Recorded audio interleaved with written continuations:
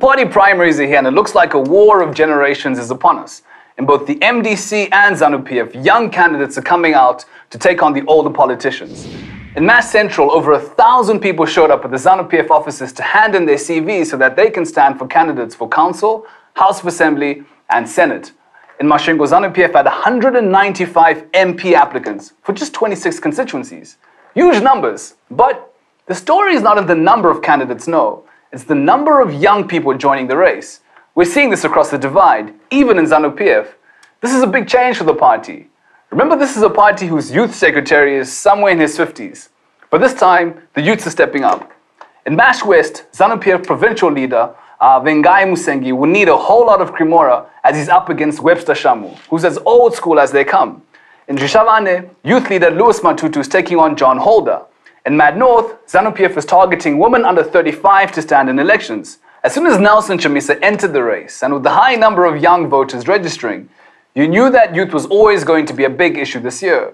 We have even learned a new term, generational consensus. See, age is at the center of Wamba Diawamba's campaign. Vote for me, I'm young. Out with the old, in with the new. It has been an effective message, but now it's becoming a bit of a problem in Harare West. This is what's happening there. You have the current MP, Jessima Jome, MP since 2008, and she served 2 terms in office. She did great as Deputy Justice Minister under the GNU, and she's been chair of the Justice Committee. Basically, she's been one of the leading lights of opposition in Parliament. So it seemed that there was nothing stopping her from getting a 3rd term as MP, right? Wrong. In comes Joanna Mamombe. She's 25, she's a biotech graduate, a former student leader, young and ambitious. Her message to Jessima Jome is simple.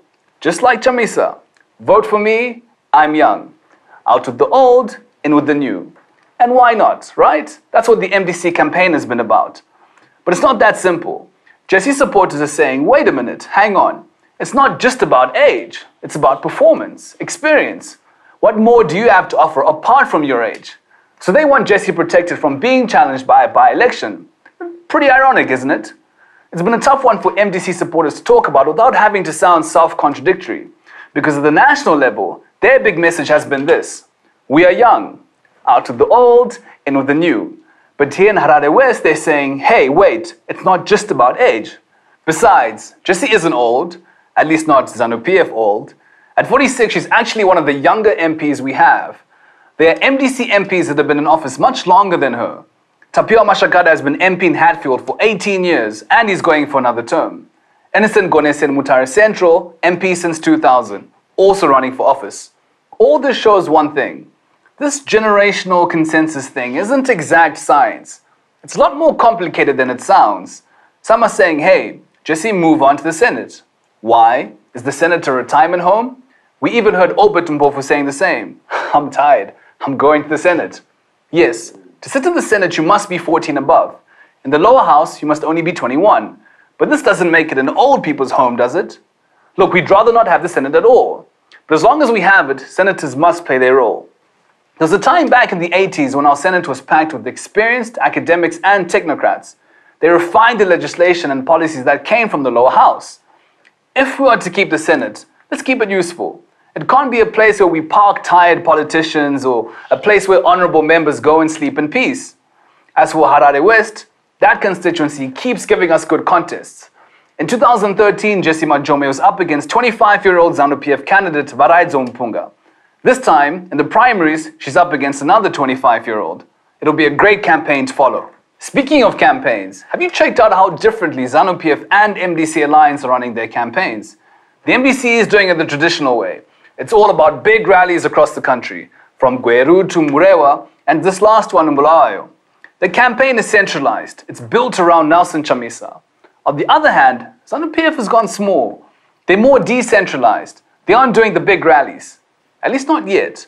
They're doing a lot of small meetings, district by district. Here's how the ZANU PF campaign is currently working. Pay attention.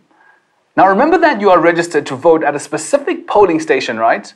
ZANU PF has set up a commissariat team for each province, and here's what the teams are doing.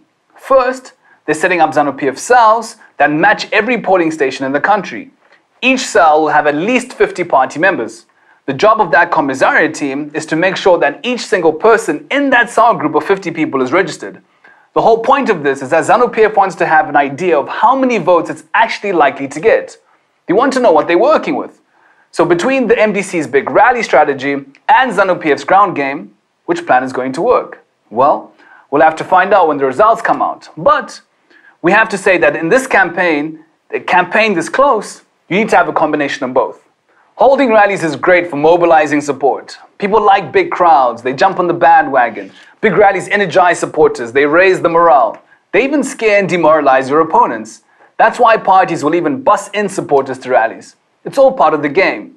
But big rallies alone aren't enough. Take the big Blair rally for instance. Massive attendance, but the MDC has held bigger rallies there before. Here's Chamisa's rally on Saturday, and Morgan Tsvangirai's at the same venue in 2013. Now we all know how that turned out. The point is, rallies are great, but they must be followed up by boots on the ground. The MDC had a big rally in the City of Kings, but right now, voter registration figures aren't too good.